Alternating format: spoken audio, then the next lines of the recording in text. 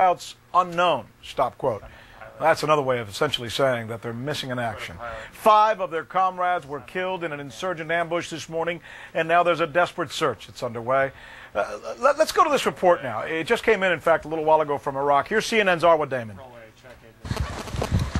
These fields and farmlands interlaced with canals are a labyrinth of ambush sites where the enemy often waits for the opportunity to strike.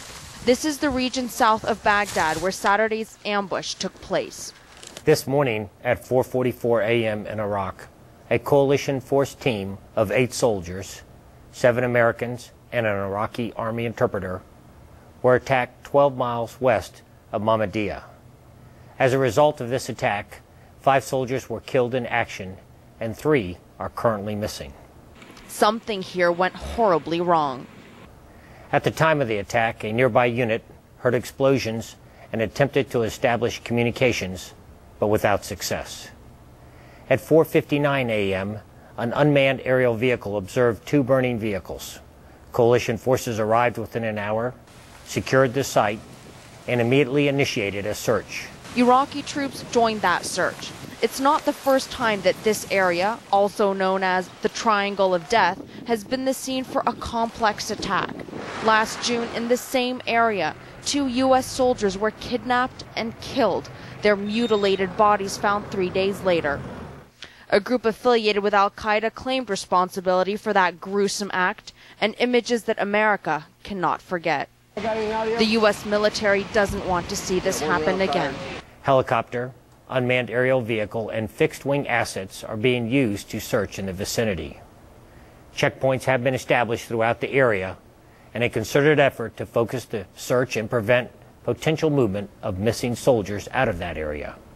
As the military tries to find its missing and figure out what went wrong, the first questions that come to mind are, why was it such a small contingent of Americans, and why did it take an hour for other forces to respond? Arwa Damon, CNN, Baghdad. Look, this is a tough story for military officials to even talk about because of what could happen to these soldiers, God forbid.